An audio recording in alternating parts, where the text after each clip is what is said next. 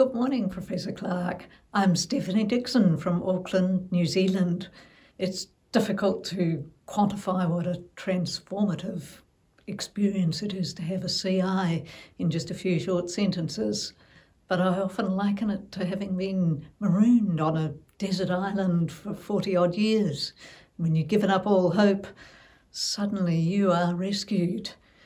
I guess it comes down to the smallest, most mundane things that the hearing world takes for granted, but which mean so much when you didn't have your hearing for so long. Things like talking on the telephone, going to appointments by yourself, listening to the radio.